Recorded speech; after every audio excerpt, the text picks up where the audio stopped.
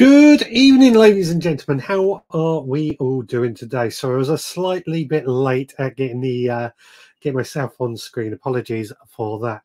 I hope you are all well. Hopefully, I'm coming through nice and loud and clear on the audio as well. I've been fiddling around with the studio slightly this evening, so things are just a slight little tweak. So coming up tonight, I want to discuss how you store your homegrown produce and what you do to make your homegrown produce last for quite a long time. Before that, we'll go through what I've been up to over this last week, and of course, let me know what you've been up to yourselves. But first, let's see if anybody is out there. So Adrian, who was there right at the very beginning, how are you doing? Oracle Odds Allotment is out there. Hello, Army. I hope everyone has had a brilliant week. We shall find out. Rebecca is out there. Good evening to you. Hope you are well. Anna Jones is out there. Good evening to you. Hope you are well too. Turbo Stream is out there. Good evening, Veg Army. Good evening to you. Phineas PB has joined. Evening, everyone. Graham Arnold is out there. Good evening to you. Hargrave Gas is out there. Evening, everyone. Hope you've all had a great week. Richard Golden is out there. Hello to you. Kate Spratt is out there. Good evening, Veg Army. Just on my way back home from Bognor Regis to Nottingham. Hope you've all had a great week. I'm only in the next town over from Bognor Regis, funnily enough. I know we've had some great weather this weekend. I'm guessing you were here for Butlins. That's just a guess. Ian Beddoes, hello from a wet and windy North Manchester. Good evening to you. Stuart Jackson, hi all. Hope everyone is well. Good evening to you. Anna James is saying very windy in the northeast. Lisa from Not Just Green Fingers UK blog. Good evening all. Good evening to you. Jenny Hullett, hello everyone. Hope you're all well. Good evening to you. Oracle says, before we start, I hope my friend Stuart Jackson is okay. I'm sure he is okay, still recovering from the operation that he has had. Ian Beddoes, peas don't last here. Tums and smuds get cooked in partitions and frozen. That's with the discussion that we've got coming up a little bit later on. So, as always, what have we been up to over this last week? Well, I spent quite a while yesterday down on the allotment, just making the most of this beautiful sunny weather that we had. I've estimated that this coming week is when our allotments get inspections. So I went down there and I've just gone and blitzed the entire area to try and make sure there's not a single weed in sight. Easier said than done, I know. And just make it look like something is happening, just so that when the inspections come along, there's nothing to worry them. Fingers crossed. I'm always a little bit worried when it comes to inspection time. But the annoying thing that I had, actually, when I got to my allotment yesterday, another allotment holder, had decided to dump a load of their weeds onto one of my allotment beds. And it took me, I didn't notice it straight away, but when I did notice it, I was rather annoyed, as you can imagine.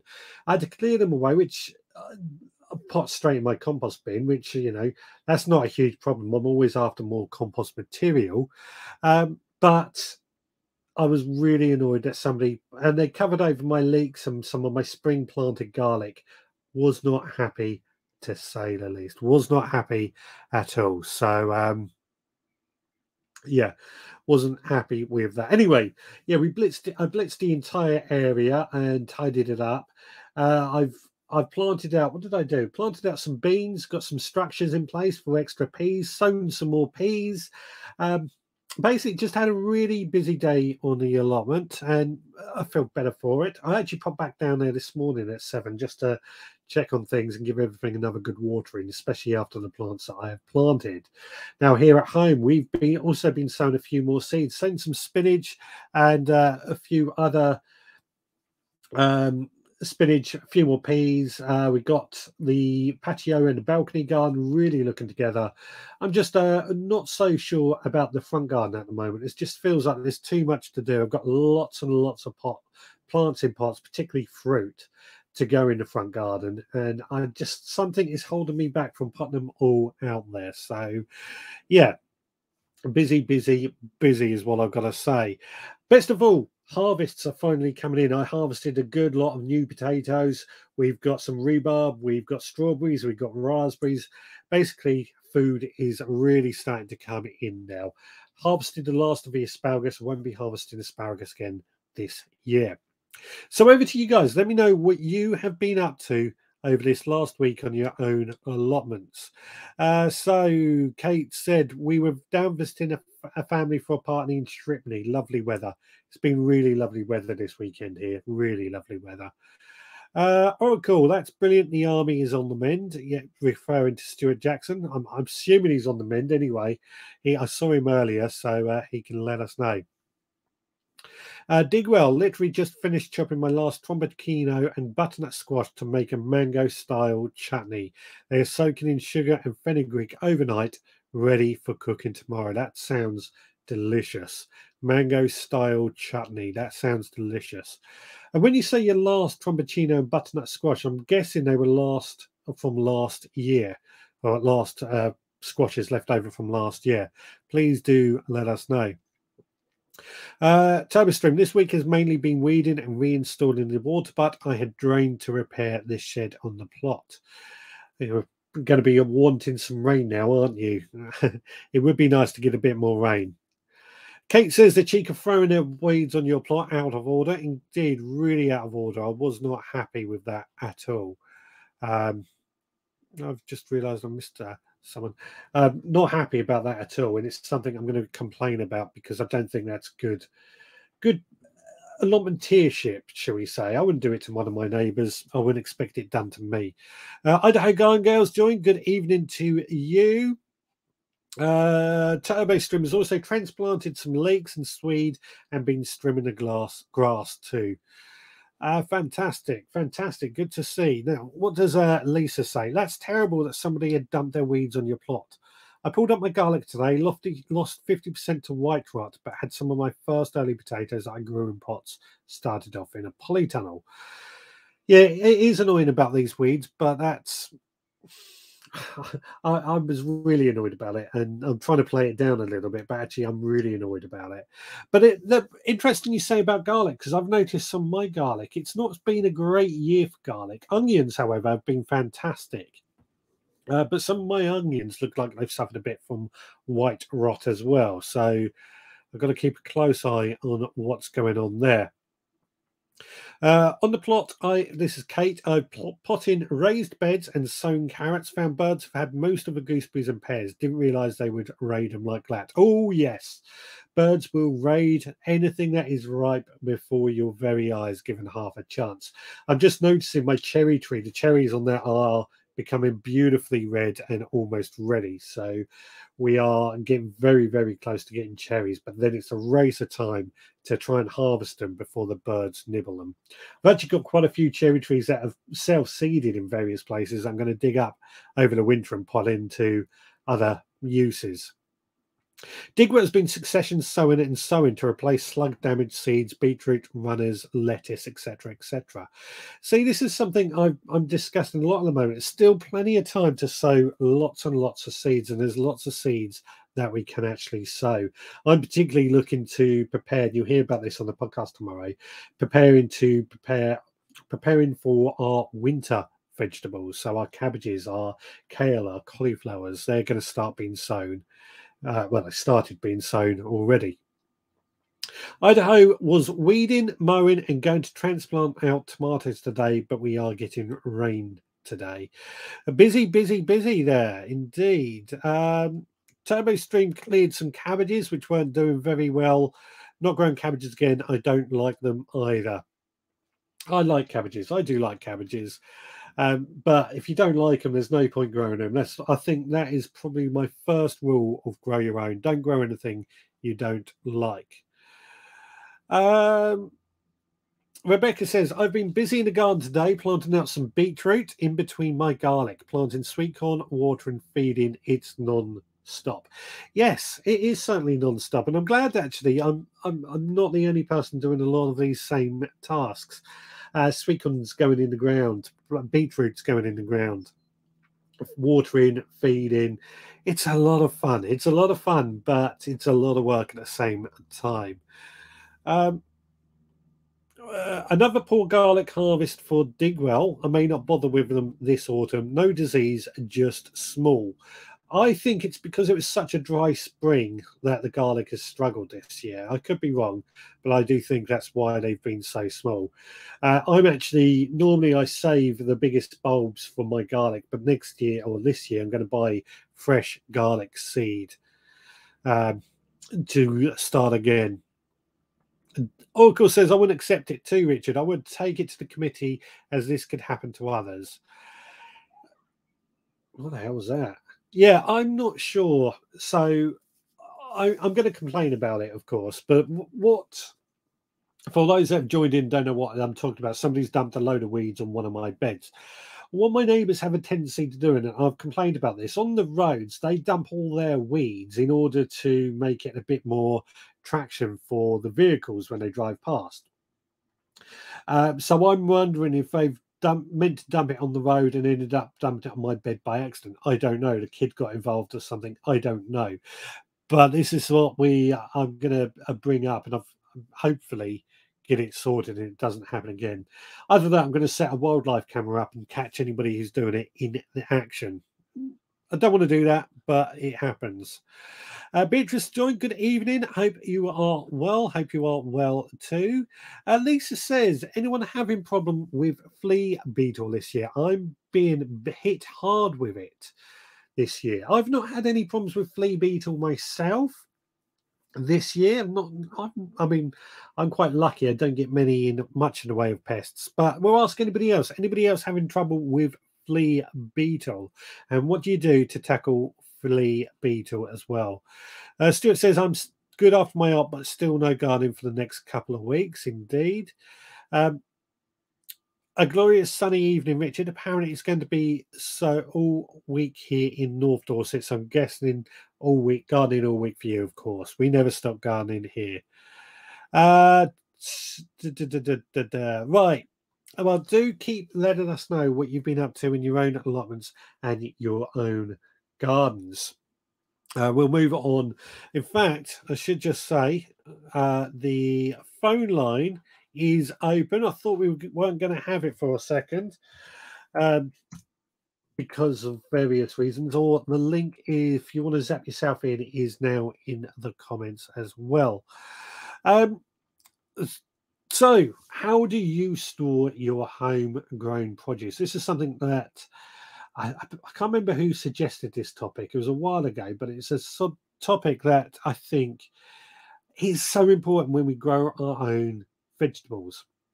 You know, what's the point in growing? I mean, I believe in trying to eat seasonally where we can, but at the same point, if we can stretch our vegetables so that they last a bit longer, then all well and good. I'm a big, and this is not just because it's my job, it keeps me employed. I'm a big believer in refrigeration, freezing a lot of our food in various guises, be it we just freeze it as it is. So we might blanch it for a couple of minutes in some hot water, then cool it down quite rapidly and put that in the freezer. I'm a big believer in doing that. Or we might make some meals up, almost like ready meals to go in the freezer as well. Again, I'm a big believer in doing that, and we do that a lot. And so that way, you know, those times when you come home from work late and you just or you're tired and you're ill and you just want to cook something quickly, there you go. You got a ready meal, effectively a homegrown ready meal, that is, straight out the freezer. Just warm it up. We don't have a microwave, so it's all in the oven, but warm it up and there off we go. Now I'm let's say I'm using a fridge and freezer. A fridge, not so much, but a freezer.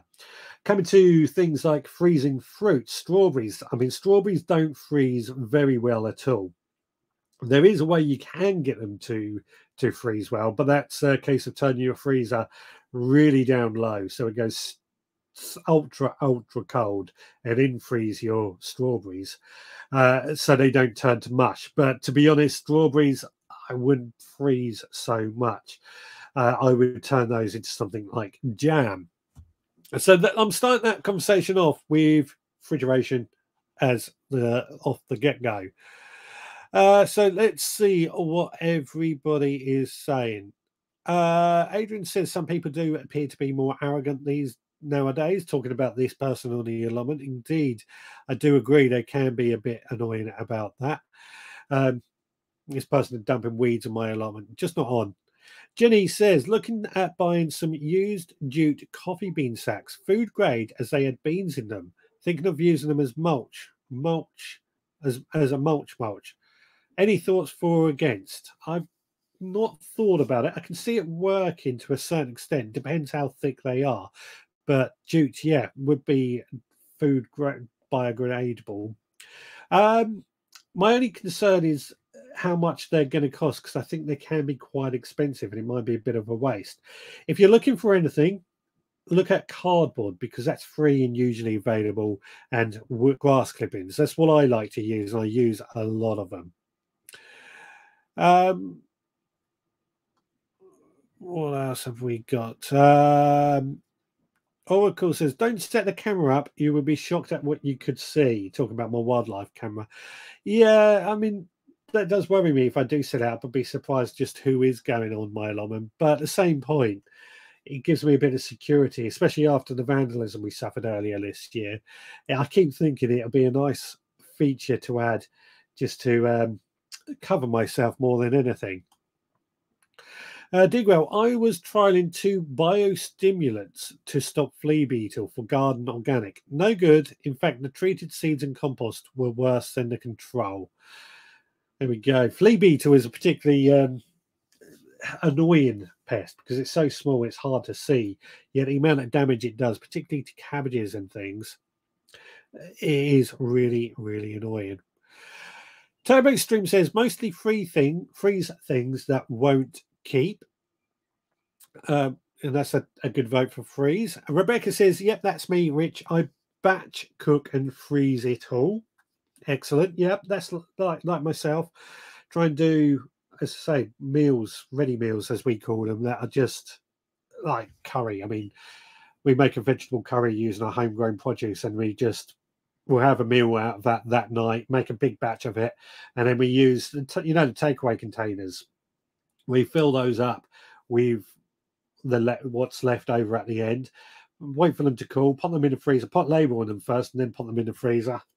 I'm a big stiffler for putting labels on things, especially that goes into the freezer. It annoys my wife no end because I'm always saying, put a label on it. She likes to play freezer bingo, where she pulls anything out and tries to guess what it is, whereas I don't like playing that. I like to know what I'm going to eat. Anna Jones, so far I've had rosemary beetle, lily beetle, and box caterpillars. No flea beetle yet. Fingers crossed you don't get flea beetle, but rosemary beetle and lily beetle and box caterpillar. Get my words out. Box caterpillars are just as bad. Trust me. Turbo Stream. Strawberries are best preserved in my stomach with cream. Yum, yum. Yes, we've been harvesting our first strawberries this week, actually. From the garden and from the allotment. Outside strawberries, absolutely delicious. There's something about the first strawberries that I always feel are the best, the most best tasting ones. Idaho, I store potatoes and winter squash in a cool place in my garage. I also refrigerate and freeze, and also make pickles and jams. I also can fruit and vegetables. I also dehydrate vegetables. Wow, that's a lot to get through right there. But let's pick this. Obviously, refrigeration and freezing. Yep, we do a lot of that. Now, storing potatoes and winter squash in a cool place in my garage. It's exactly what I do as well. I put them in jute bags and I suspend them from the ceiling in my garage. I keep meaning to make a proper box up to protect those. I do find that they last quite well. Onions and garlic also last quite well in there as well. I do find that it does make a huge difference. And the best thing is when you store them like that, there's no preparation that needs doing. They just live really happily in there, and they can last a long time, particularly squash, provided they are prepared for storage correctly, of course. Digwell says, I wonder why Richard choose refrigeration, because as I said, it keeps me employed. Turbo Stream, has anyone tried pine chips? Steve Seaside Allotment stores beetroot, etc. in boxes and keeps them damp. Um, yes, I have. Yes, this is an old fashioned, or not so much an old fashioned way. There used to be a thing called a clamp that people would store root vegetables in, which was basically a straw with your root vegetables and more straw, more vegetables, more straw until it made a mound, and then they would pack it round and cover it with mud. And this is very similar to a box in the garage, which I keep meaning to build something like this. Boxes in the garage filled with damp sand to keep your carrots, your parsnips in. This is going to be the year that I'm going to make that and actually get something built. So that's another way. Yes, storing things in like in damp sand. Jenny says coffee sacks. The coffee sacks using as a mulch are approximately £7 for six. I thought they might look nice as I grow my veg in my garden. I mean, I think they would look nice. I've got got no problem with using them. I'll be interested to see just how well they work. Like I say, I don't know of anybody that has used these jute sacks. Can't get my words out tonight for some reason, but we'll see if anybody else has an answer for that. Digwell says he uses the PNA 125 pen, which he sent me, and it's a really, really good pen, I've got to say. Really good pen for not getting lost in the sun. You know, when you write your labels and with Sharpie markers and the sun just seems to bleach them and they disappear, or you lose labels or they wash off. This PNA 125 pen, it doesn't happen. It's a great, great way to label things. I freeze lots. I store my squash in our bedroom wardrobe as it's the coldest room. This is from Lisa. Very romantic, she says. I don't want to know. Potatoes, garlic, onions, apples, etc. are stored in cushion boxes at the side of the house. Oh, that's a good idea. I make jams, pickles, and chutneys too. Well, yeah, somebody else has been talking about jams, pickles, and chutneys as well. Again, I do one of the when I lived in my flat on my own, actually, I started making jams and chutneys, and it was a lot of fun. That I try and do it as much. I had a lot more time back then to do these sort of things. But jams, pickles. I mean, what I love when making pickles is the way that the house just smells of that vinegary smell while it's being done, and it's just such a beautiful smell and um, uh, such a long period. I mean, I make this apple chutney, which is really nice, but it takes about 8 hours to make it on a stove. I tend to make it in my slow cooker, which takes about 24 hours, but it is a beautiful, really mellow apple chutney that just tastes absolutely delicious once it's cooked and stores for ages. Chili jam is also one of my favorite preserves like that. It's not necessarily a jam, but it is beautiful. Jams so easy to make, providing you got the pectin. Pectin is easy. I tend to use strawberries. I would take 500 grams of strawberries and then 500 grams of jam sugar because it has added pectin, and just put the two together, boil them up till they reach 105 degrees. Hold it there for a few minutes, and then there you go. You got your jam. Just pour it into jam jars. Um, but raspberry jam, for example, you don't need jam sugar because it's quite high in pectin. So I would take 500 grams of raspberries and 500 grams of just normal sugar.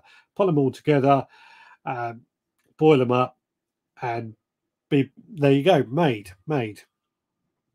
What else have we got?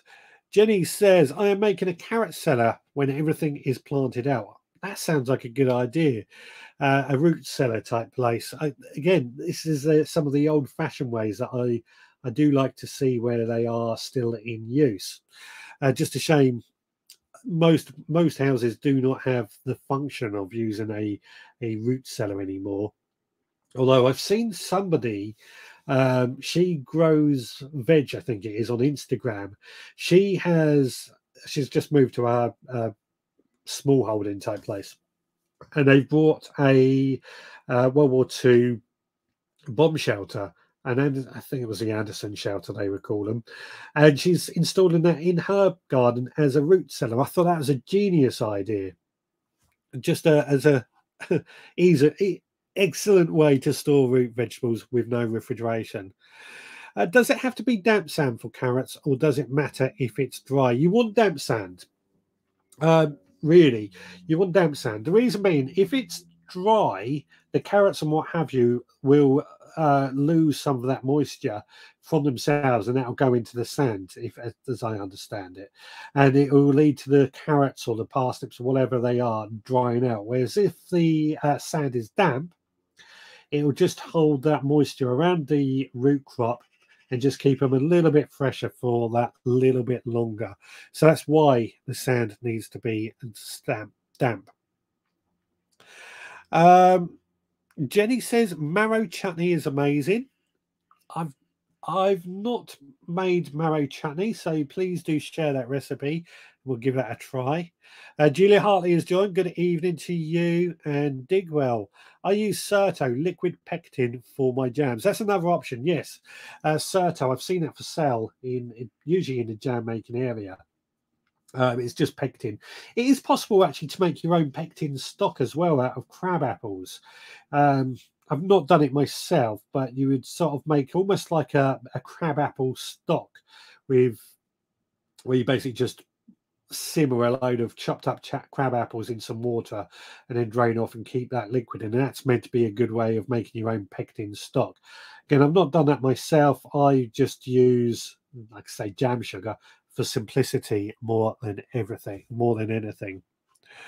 Great Veg UK is joined. Good evening to you. We are discussing how do you store your own homegrown produce.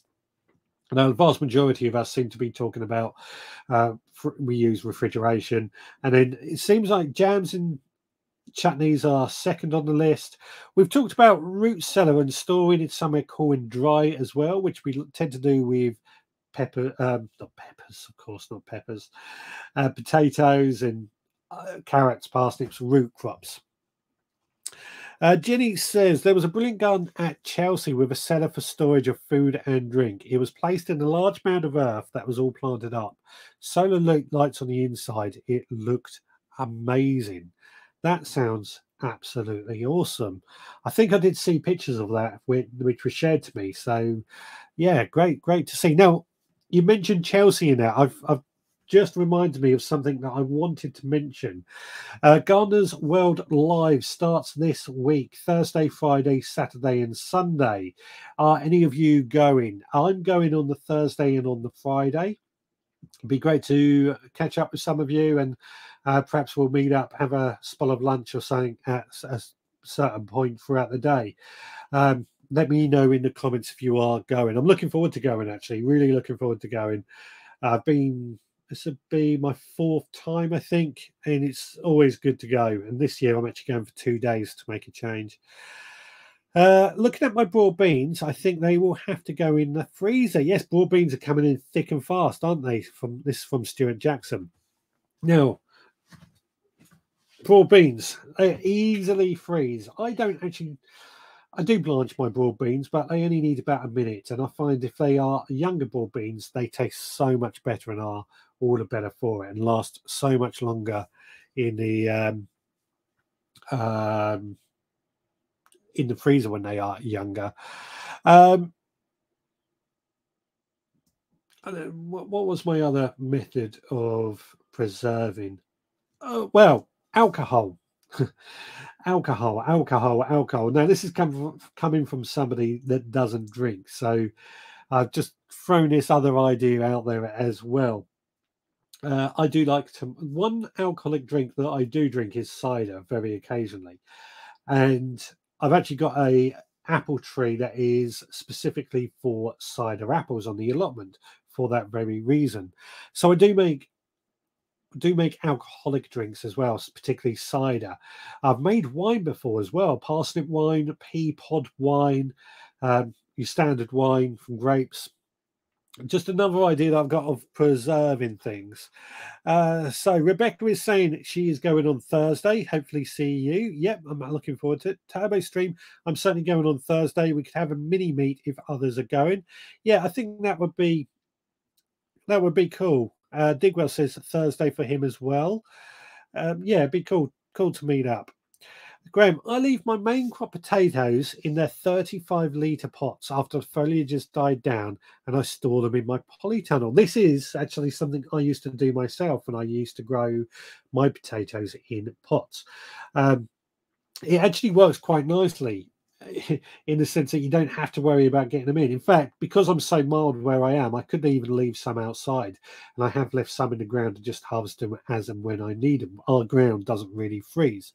But this way, for those who don't have as good as mild climates as I have, by just leaving if you're growing potatoes in pots, just leaving them in there unless you need them, of course, and just move them into the polytunnel or even wrap them. It's the same as making what's got a clamp that I spoke about earlier. Effectively, they just get a bit more warmth around them, and they store okay as long as they're not frosted. The worst thing that can happen to potatoes is if they get frosted, because they turn this sort of weird color when you cut them open, and they're a bit like, you can tell when they're frosted.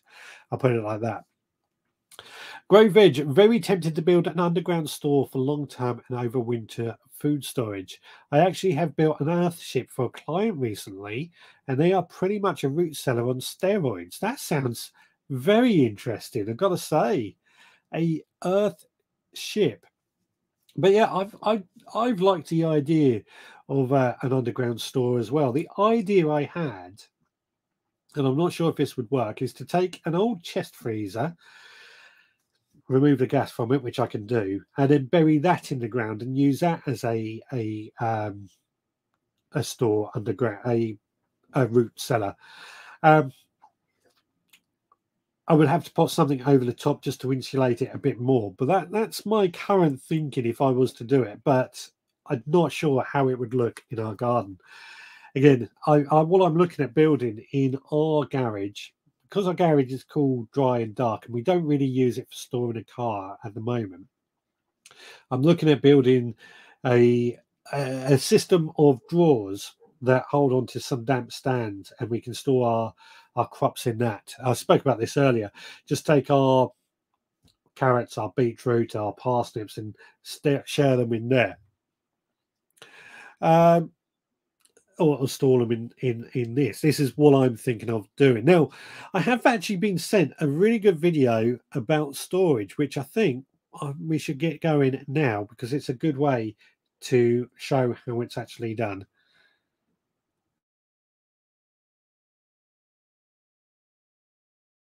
To blanch or not to blanch, that is the question.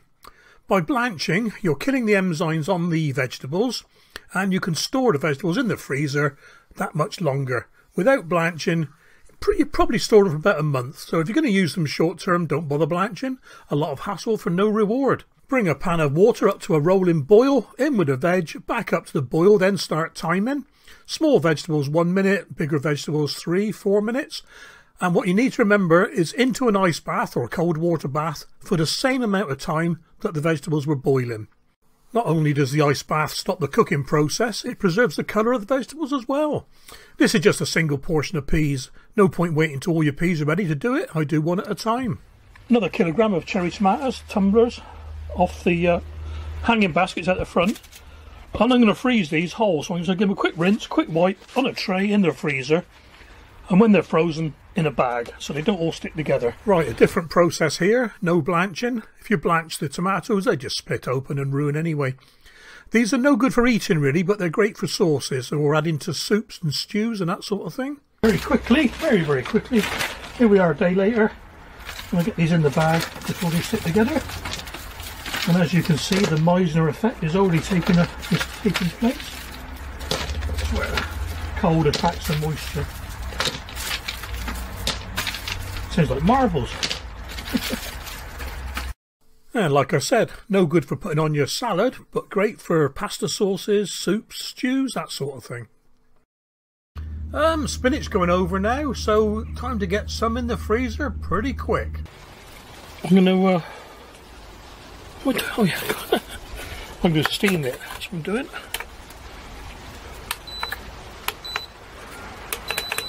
Get it boiling. I'm going to cut the stems off. I don't like the stems.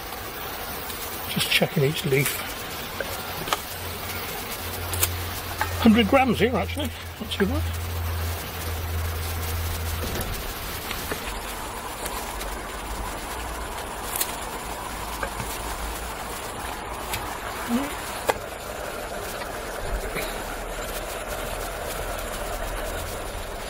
Don't take long to wilt, look.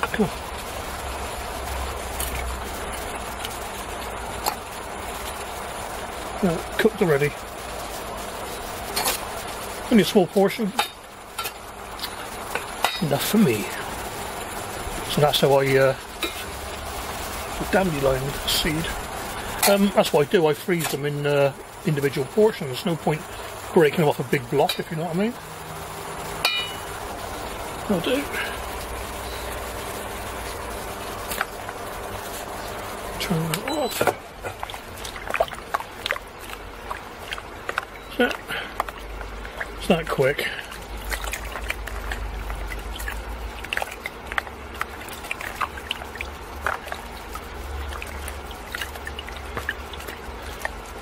Doesn't matter if I get it all, because I'm doing another lot in a minute.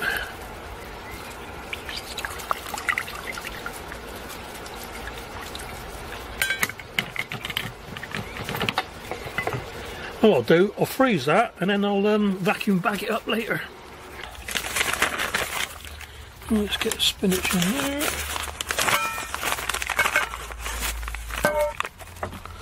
Maybe cut that a bit too short, we'll see.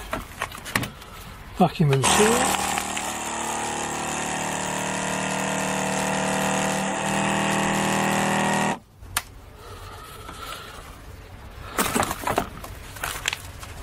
There we go then.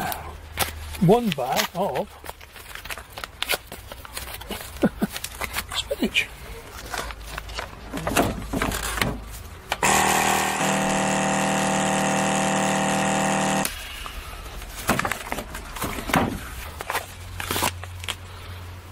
There we are. That'll be 3 meals. Okay then, so from the larger potatoes I want fries, scallops and shredded for hash browns. So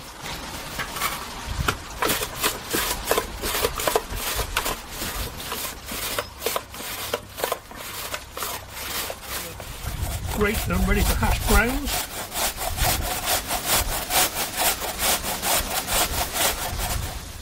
I remember this, a bit of a potato day.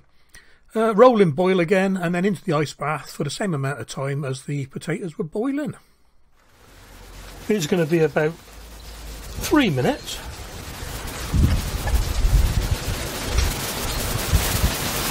Hash browns will be about 1 minute. Go on, where we are. Scallop potatoes will be about 3 minutes again because they are quite large. Fries or chips, 2 minutes. Oh, that's heavy. And these will be about 4 minutes. They'll keep for several months, several being many, not a few, as in America. 9 months or so, I reckon. Yeah, be alright. Cool. Let's get them back in the freezer before they start. Yeah, they're getting wet already. Here we are then, hard spuds.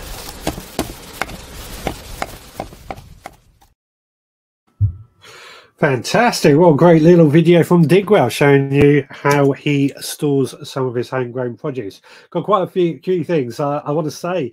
The tomatoes at the beginning, obviously, yeah, freeze them whole. I tend to try and stew ours or make them into puree or pasta sauce to go in the freezer as well. Just to save space. Just to save space for me. And those vacuum sealers, if you can afford one, get one, because again, they save so much space and they look after your food so much better than cling film.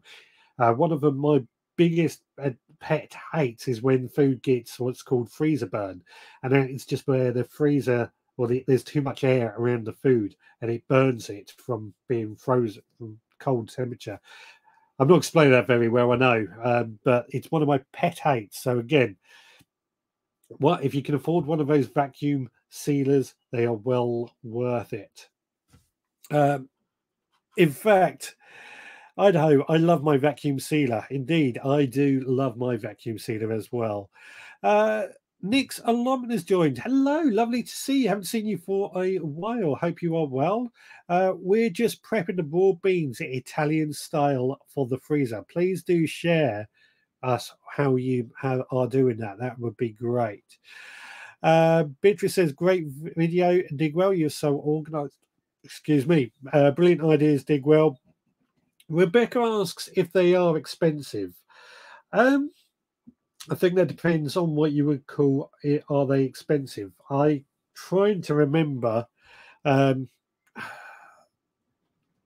I think ours was about £50, and then we buy them in a roll, sort of the bags, but we cut our bags to size as and when we need them, which I find to be cheaper way of doing it.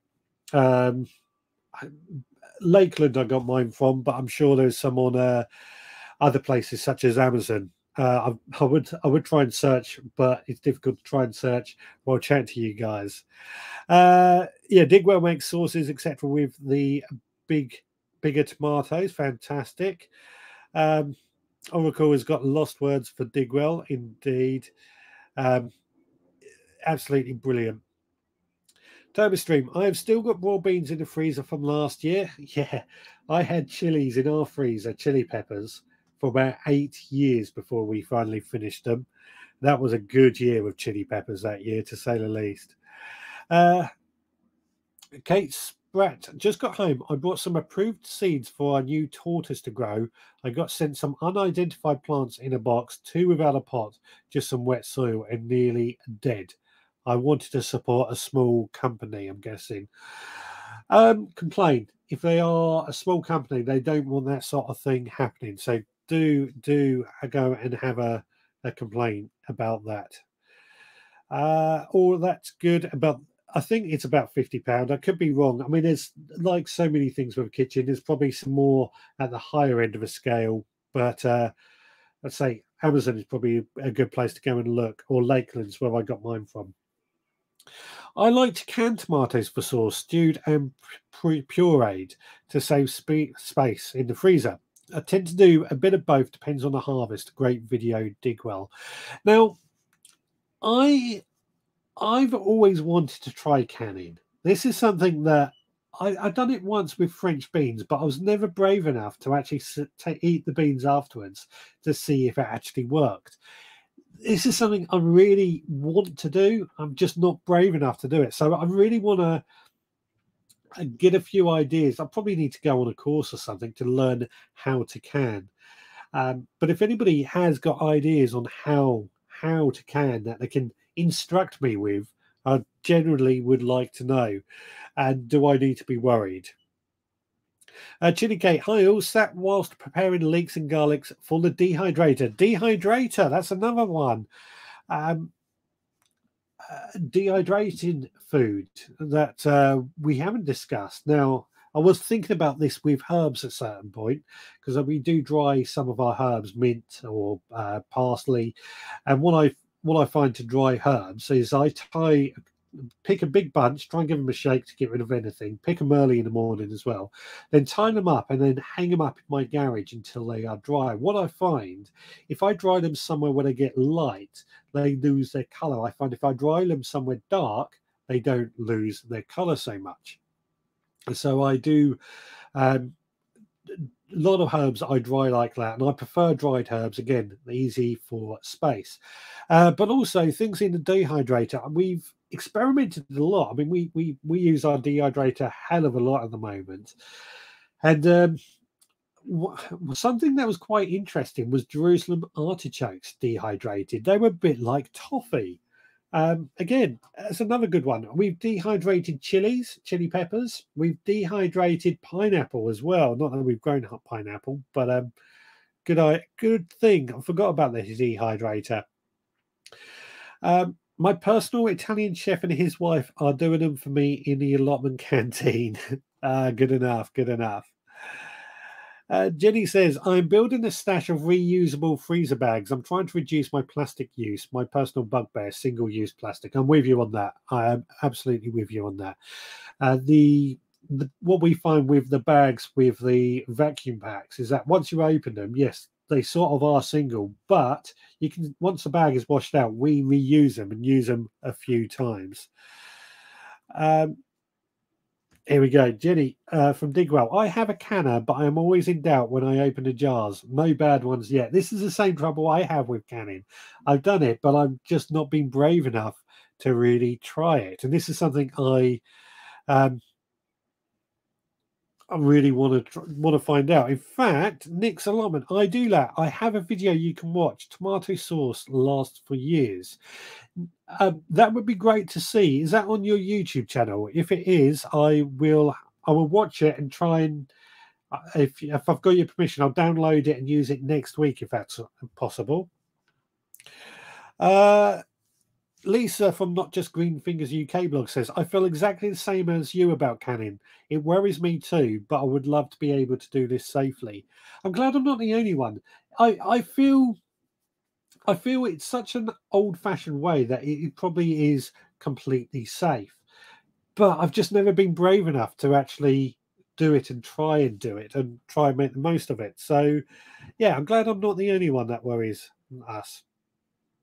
Idaho Garden Girl is the one to teach us. It is very popular over the pond indeed. That's probably where I first heard about it over in the Americas. And yeah, this is something I really, really want to know. Idaho actually says, I follow canning instructions from the USDA or Bull Brand canning book. Again, I think my pressure cooker came with instructions on canning, and it makes it sound so easy. And I have done it. I've just not been brave enough to try it in the end. Rebecca, this is a good question, actually. Do you find mint loses its flavour when dried? Though? This is a very, very good question. I find when it's dried, it doesn't lose its flavour. If anything, it intensifies the flavour. I find freezing mint does lose the flavour, does lose some of the flavour, but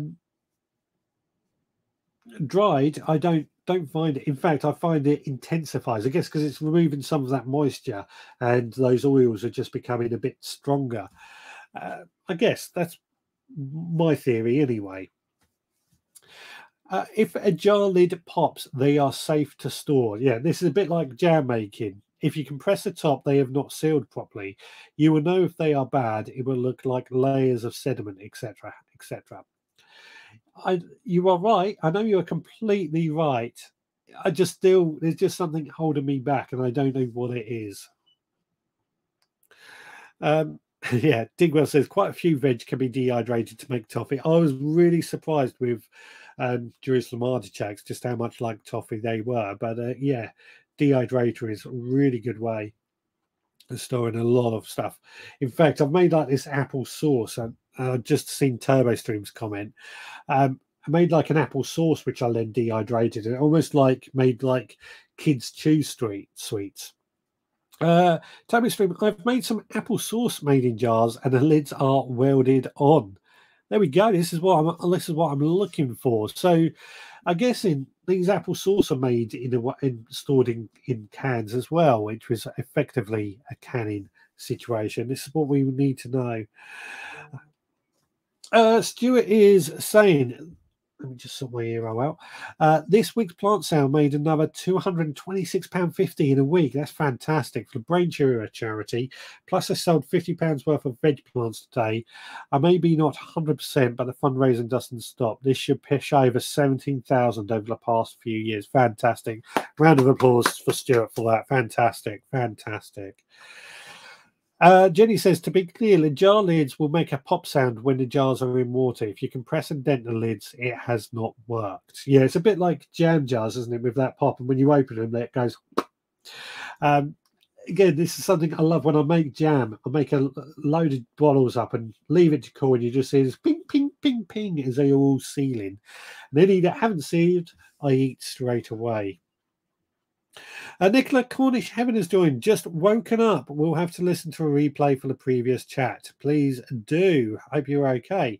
If you freeze herbs in ice cubes, they keep their flavour. I find they lose a slight bit of flavour. I'm guessing because of the water. I just find that drying intensifies the flavour. I'm not strong enough to open the jars. I'm talking about these apple sauce. Digwell, do you freeze the herbs in oil? I've tried it in oil before. I didn't find it worked very well at all. So Digwell, do you freeze them in oil? Is the next question. I love this. So we end up asking Digwell a lot of questions after his video. But the oil was another one actually. Oil and vinegar, storing some of our homegrown produce in oils and vinegar. Again, I've done vinegar, especially with pickled onions or pickled eggs and pickled gherkins. Done a lot of those over the years, and I quite like them. I've got to say, and they store for a really long time. Although they do get a bit of a vinegary flavour with them. But one of storing it in oil is something I'm a bit afraid of doing. I wanted to store some garlic in oil, so on the hope that they would just last for a long, long time. But then somebody mentioned botulism, and that's really put me off from trying to store them in oil. Again, this is one question that I want to get over tonight. Garlic is a great example of how do you store garlic. And usually I just store it in a clove hanging in our garage. But this year I'm thinking of making a garlic puree and then freezing that as a garlic puree. What's your thoughts on that? What's your thoughts on that? Now, Nick says it's video 52 and happy for you to show it. The recipe is from Italian Joe and has been in his family for generations. We will check that out. I'll see if I can download it and play it next week. Thank you very much for that, Nick. I'll be interested in that a lot. Pauline King, good evening to you. Hi, Richard. How are you? Very well, thank you. Lovely to see you. Hope you are well. No, in water, the whole ice cube goes into the recipe. Okay, talking about freezing ice cubes of herbs. That's interesting. Very, very interesting. That. At this point, I just want to remind everybody, if you're enjoying this show, then please do give us a like. Please do give us a thumbs up. Please do give us a follow. Please do subscribe. And don't forget to click the notifications so that you know when we go live, which is the same time every week, 6 p.m. on a Sunday. Rebecca says, I store basil in oil. It's great as you can just pop it into your frying pan. This is what I'm looking at and trying to do more of as well. So this is great. This is what I want to know. How do you have to heat the oil up, though? This is what I've read about botulism. And particularly, I was looking at chilies. That you're meant to heat the oil up and then store it. So Chili Kate says, I've done a professional canning course. I'm a food scientist. I didn't know that. That would have been great. I should have got you on this show. That would have been great. And there's so much that can go wrong if you get it wrong. Much safer using high acid foods like tomatoes and apples than non-acidic. This is a discussion. I'll have to get you actually on the show one day, Chili Kate, and have a discussion about this. We'll see what we can do and share some of your inspiration on that. I'm going to do some chive blossom vinegar this week. Use the chive flowers in white vinegar and it will turn a lovely pink and give it a great flavour. I've never heard of that. So it's almost becoming like a tea, but with vinegar and chive blossom. What a great idea. What a great idea. Garlic or herb butter frozen in cubes is nice. Yeah, that's very nice. I make a garlic butter from time to time, and actually what I'll do is I'll make the garlic butter and garlic basically, and a bit of parsley. Then what I'll do is I'll store it, put it into a greaseproof paper and roll it into a sort of tube, I guess. Not tube's the wrong word, but you know what I mean, almost like a rolling pin. And then freeze that. But when it's been in the freezer for about an hour, I pull it out the freezer and just cut little about halfway down, notches all the way down. So it almost looks like a Toblerone bar at this point. Then goes back in the freezer. And what I do, if I'm making or need garlic butter, I can just snap a little piece off. Top tip there for my way of making garlic butter. Digwood says, I make pickled Chinese tea eggs yesterday for the Berkeley show. 2 weeks today. Pickled Chinese tea eggs. What are they? Pauline says, I think the herbs in ice cubes works well. So I've just find it lost a bit of flavour when I've done it, but I could be wrong. Nick says, tap the lid on a hard surface. It will eventually pop. Then you can open the lids. Or put a teaspoon under the lid to pop it easy. I think this is for Turbo Stream, who's having problems opening his tin of apple. The word's just gone out of my brain. I hate it when this happens. I can picture it. Apple sauce. That's the word I was looking for. He's having trouble with that. Herb butters too freeze well. Indeed, they do. I have garlic oil, my favourite go-to oil. I think that was the one that I was warned about with botulism. So this is why, again, I get worried about about these sort of things. I think this is where the freezer comes in because it's so easy. Rebecca, I didn't. Just popped into ice cube trays with whizzed up basil. I'm still alive. Okay, that's great to know. Was your basil and oil then frozen in ice cube trays? I'm gonna try that. We've got some basil coming coming ready very soon, so that'd be a good one to try. Nice one, Kate. Noted that one down. Herb butters, that was, I think. And Digwell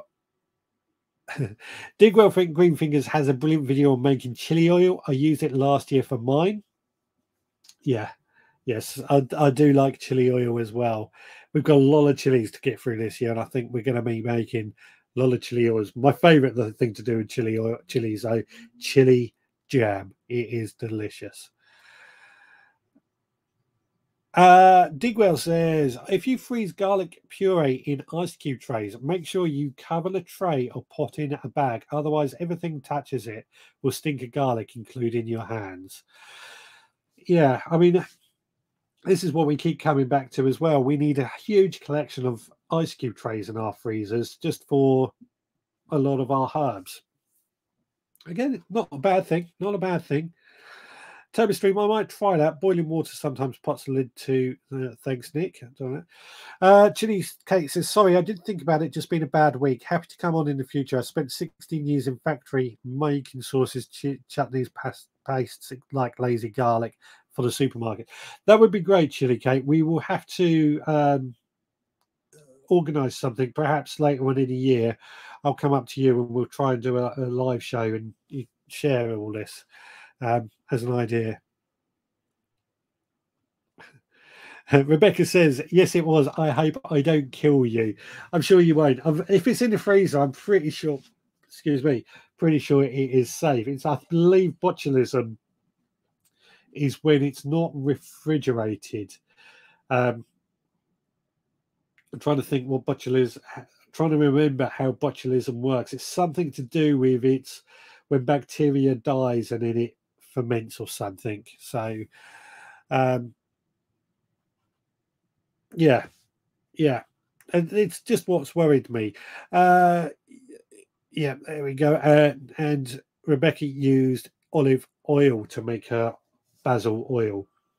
It's a good question, actually. Good point, actually. We were talking about oils and what oils do you like to use? Because I find some oils, their own taste on their own can be a bit sort of strong. I mean, olive oil is a pretty good one I find to use. We use olive oil a lot, but rapeseed oil is another one we use. But there are some oils, sunflower oil is particularly got its own particular taste that can be quite strong and can tend to cause certain problems with that. So when you are making these herb oils and what have you, what oils do you use to make them? That's another question I have while going through this. I think we have pretty much covered all the ways that we are preserving our foods, or all the ways I can think of. I did think actually certain fermentations of creating foods. Again, I've never tried this. I think I tried making sauerkraut once. It turned out wasn't too bad if I remember correctly. But again, I've not been too brave or not been brave enough to see it leave or last for a long period. So we ate it quite quickly. Sauerkraut is like a fermented German dish. Or German side dish, I guess you would call it, a bit like coleslaw, I guess. And it's sort of a fermented cabbage, if I remember correctly. It's quite tasty. It's just, again, it's that whole thing. I was a bit worried about leaving it for too long. Kate says rapeseed oil holds flavour well. Yeah, rapeseed is the one that we tend to use. I mean, a lot of vegetable oil these days are now becoming rapeseed oil. But again, we ended up, when we were really, really into our cooking, not that we're not into our cooking, of course, but when we had every type of oil imaginable, and it ended up taking up so much space in our cupboards just for oils alone. I forgot to say, I simmer rhubarb and gooseberries and freeze in ice cube trays, then pop them into containers. I add a couple of cubes in my porridge each morning together with frozen currant, and it's delicious. I never thought of freezing that in small doses like that. We're going to need a lot of ice cube trays at this rate, aren't we? A lot of ice cube trays. Chili cake botulism is caused by the spores of Clostridium botulinum, which grows at room temperature. So chilled and frozen is no risk, but botulism can be fatal. That's what's always worried me. That's the one that has always worried me, especially as we do have a lot of people around for dinner and feed them a lot of stuff that we grow and store. And quite often at Christmas, I like to give away jars of our jellies and our jams and our pickles and things like that as well. And I'm always worried about people getting botulism. I mean, it's never happened. I'm always very, very careful with it. But some of our canned food and our food that we can preserve in oils is what we are looking at doing a bit more of.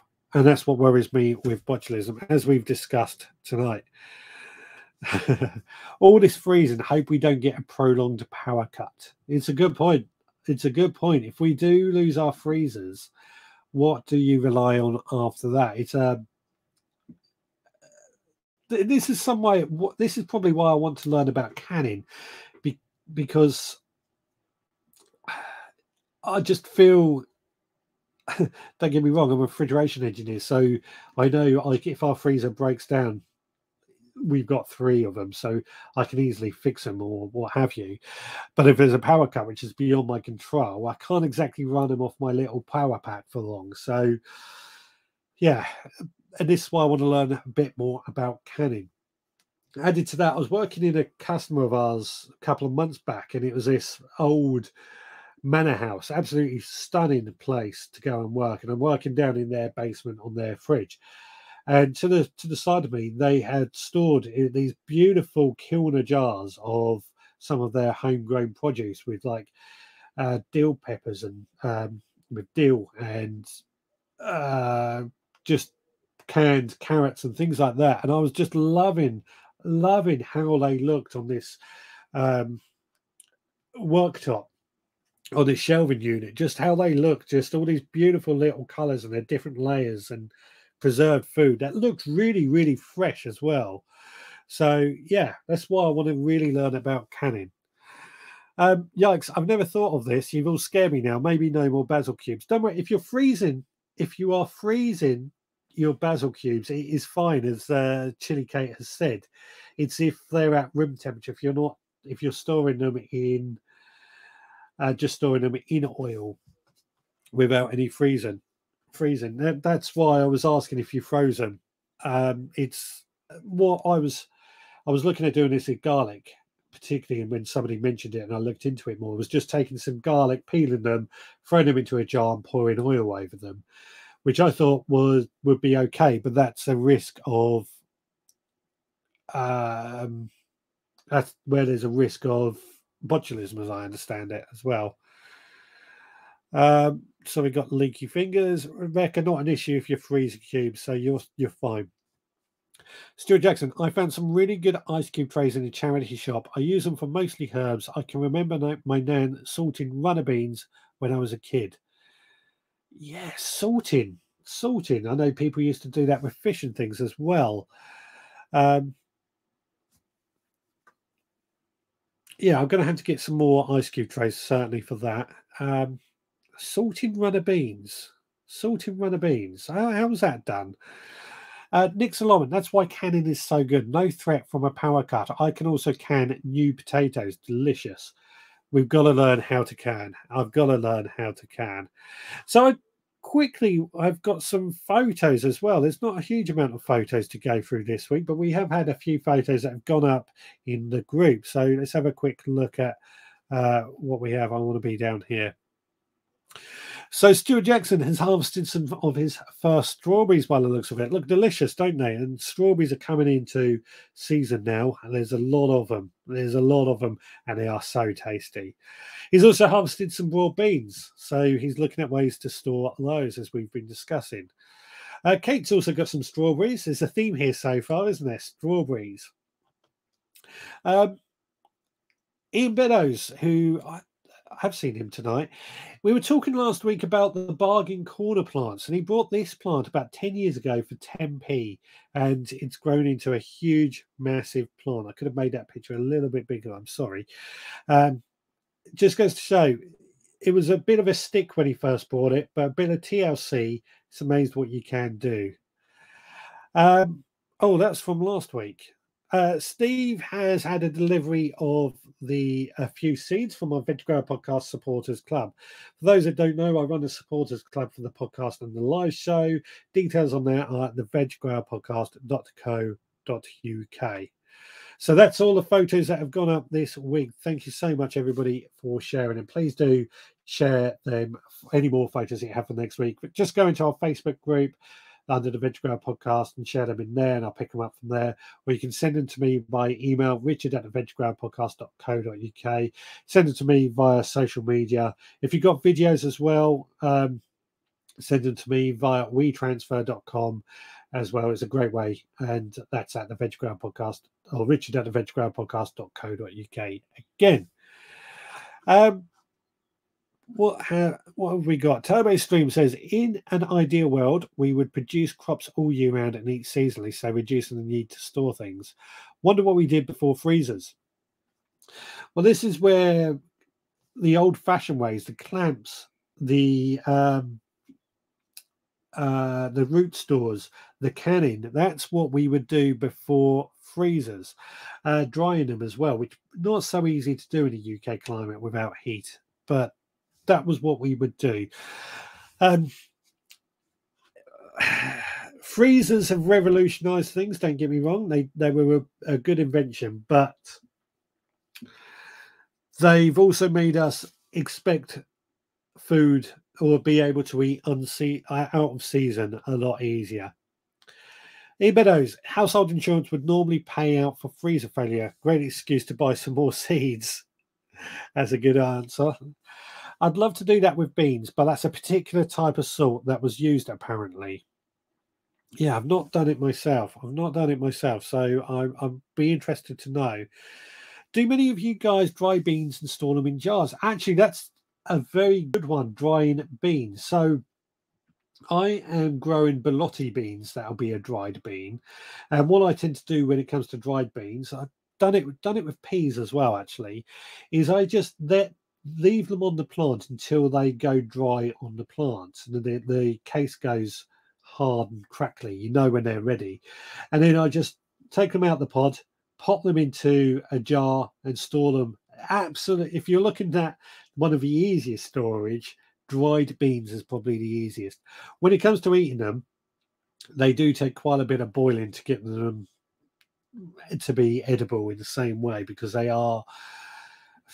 almost like an old piece of meat, or let's take an old chicken that's so old and dry and stringy that it's almost inedible. When you dry beans this way, they've gone old and they've gone quite hard, so which is great for storage, but they do take quite a bit of preparation, shall we say, to get them ready for eating.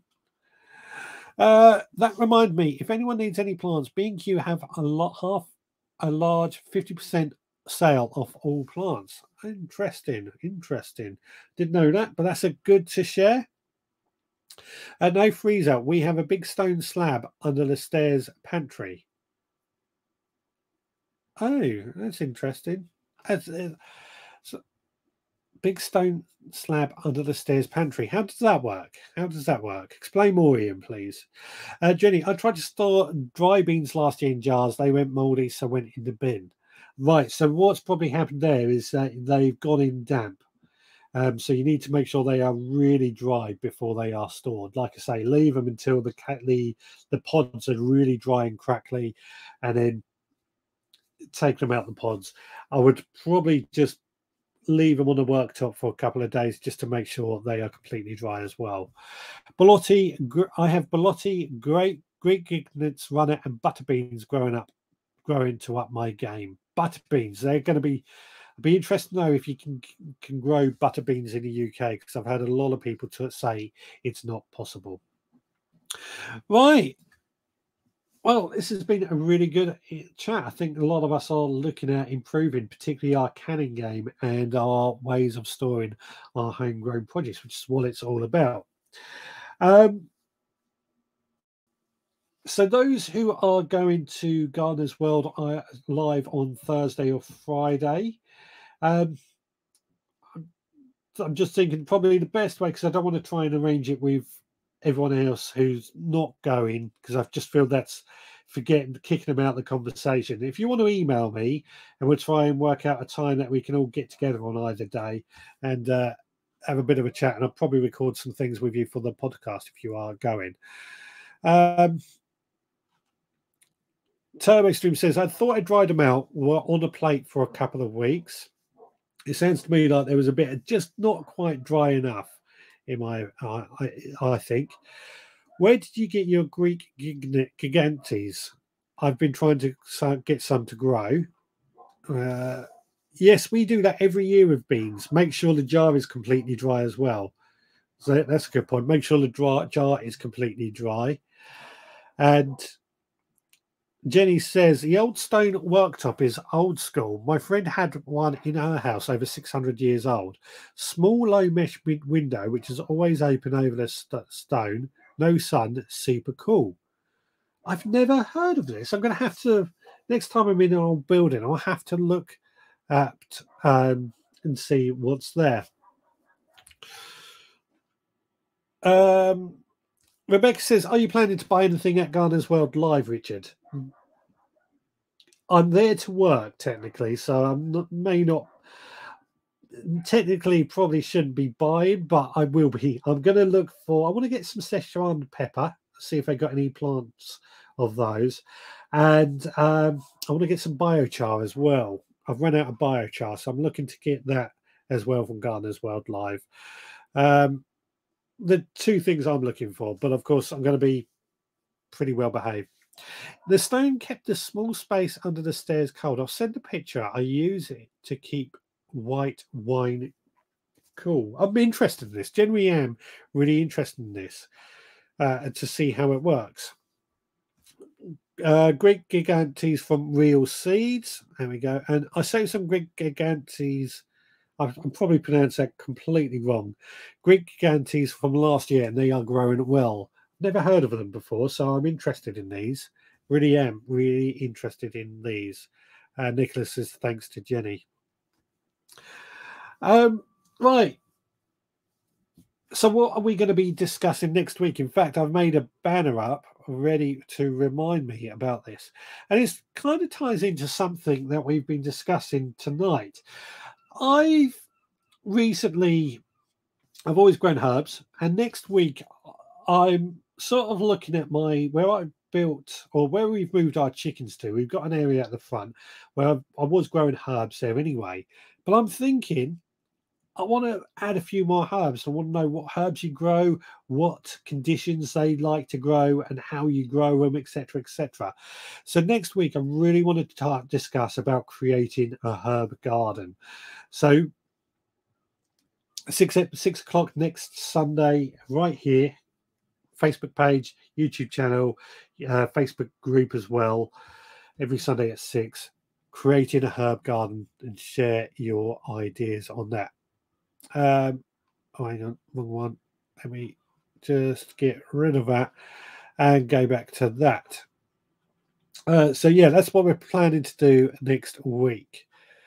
What else have we got? Digwell says we had a big stone shelf in our larder. 1960s house, kept everything cool.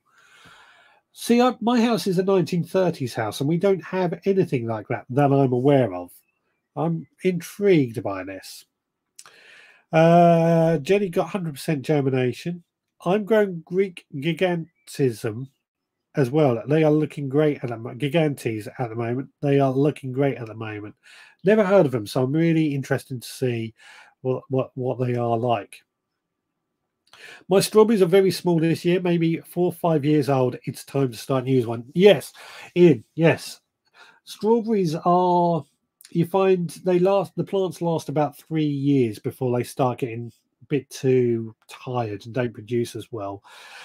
So what I like to do, and I try and do this, is I have the first year strawberries. I take the runners from those, and they become the next year's first strawberries. And then once the ones reach 3 years old, I've actually got another supply of other strawberry plants from the previous runners, so it doesn't bother me to get rid of the old strawberries. So yeah, I suspect they are very, very old, and that's why you're getting problems with them. Ian Bennett says, hope everyone has clicked the thumbs up button. Please do click the thumbs up button. Please do give us a like. Please do give us a subscribe. Please do give us a follow. And don't forget to click the bell notification so that you know when we go live. I know I said that earlier, but it's only right I say it again. Please do, please do, please do.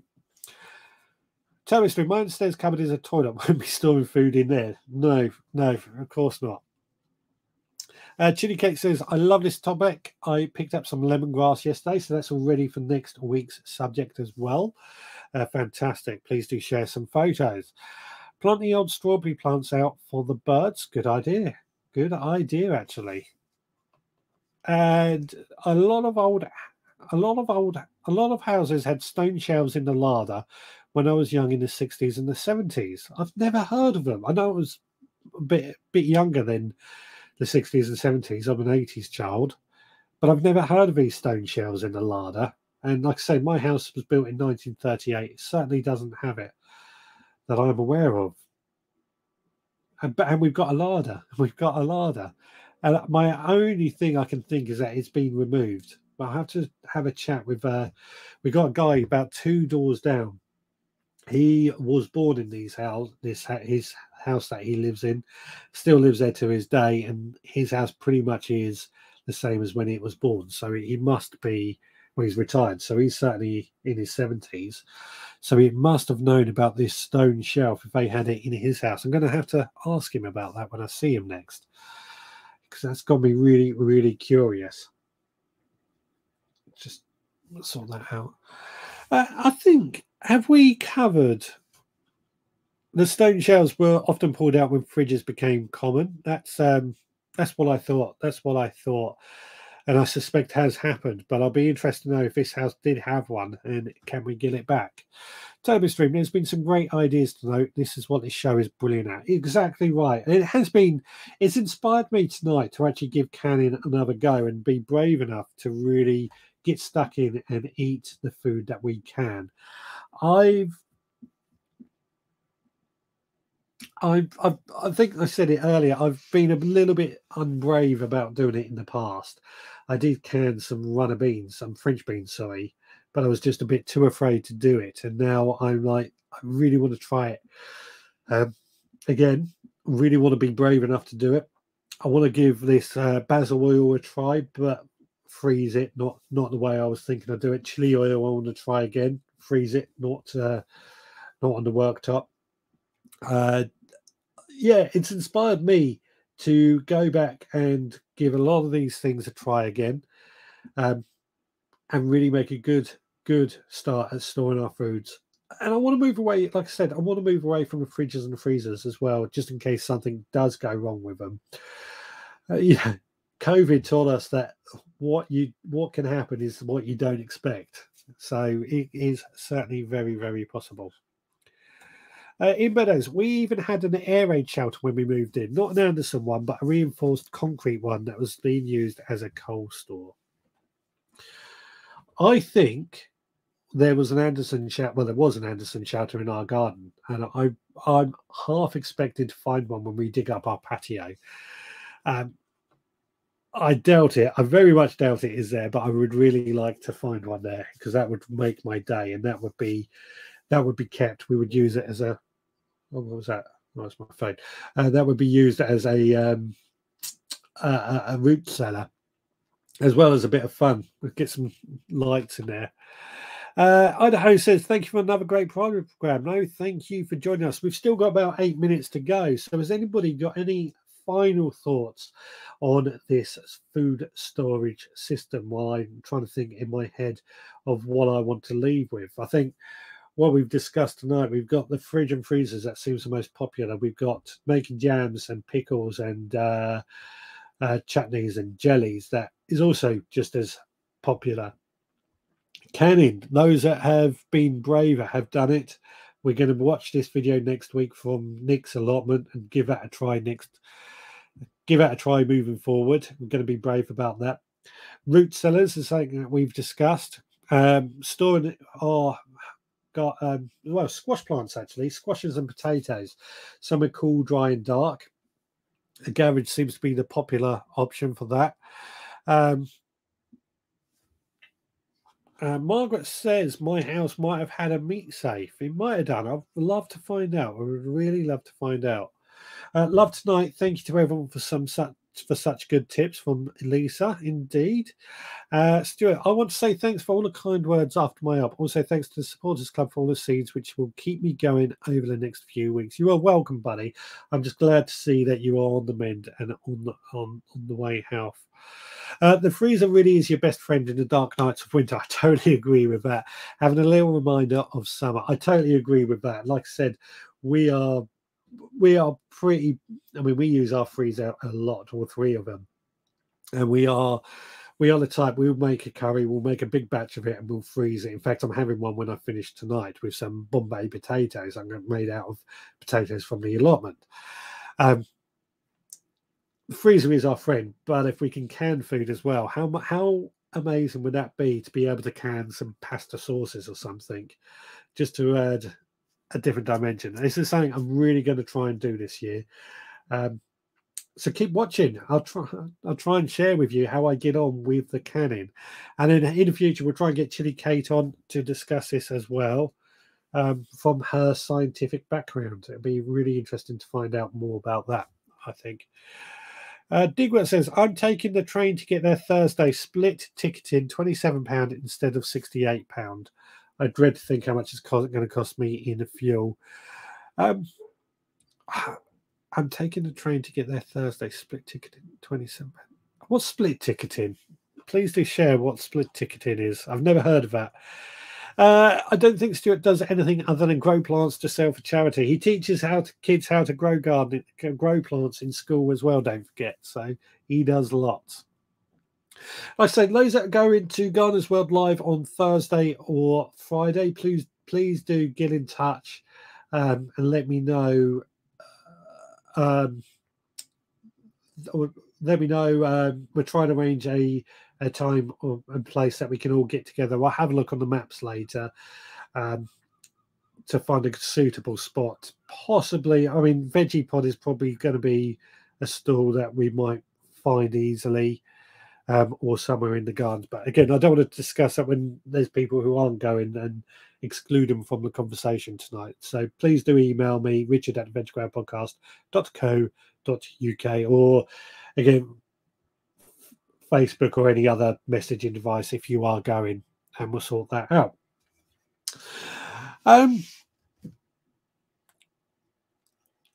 I'm trying to think. We've got 4 minutes to go, and I'm trying to think of how we can just sort of. I've summarised my thoughts on this. Is that I've been inspired to give canning another go. I don't want to retread over old ground. I think we've pretty much covered all our storing or our food storage ideas. I think that's it. I do think that is it. I can't believe we've come to the end of the show and I'm lost for words. Stigwell says, split ticketing, you break the journey but stay on the same train. So instead of a ticket from Gloucester to Birmingham, I've gone from Gloucester to Rochester, then Rochester. Okay, I see how that works now. That's interesting way to make it cheaper. I mean, I'm driving up in Elfie Elfard, and I've got to find a park up somewhere that I can just sort of camp up for the night near the NEC and get a half decent night's sleep before going back there the following day. I was hoping to stay in the actual NEC overnight, but they don't allow overnight parking. Might be different when I'm there, of course. Heard a story from Airliners Live that one of their mods found it cheap to fly to Spain and back to London than get the train. A friend of mine actually did that. He was up north somewhere, and it was cheaper to get a plane from his nearby to Belfast and then to London than it was to save. Than it was to drive. It's crazy. Best place to store food is in your belly, indeed. And safe journey up, Richard. It will certainly be a safe. It's going to be a long drive. It's about 3 hours for me to get up there. That's just, hopefully there'll be no traffic on the roads. I tend to leave here about 6 o'clock in the morning, get there for about 9. Last year I got invited to the after party, so I was there for a bit longer. It's a long day, but it's so fun. That's why I'm doing it over 2 days, to try and actually get around and see everything a bit more and spend a bit more time with everyone.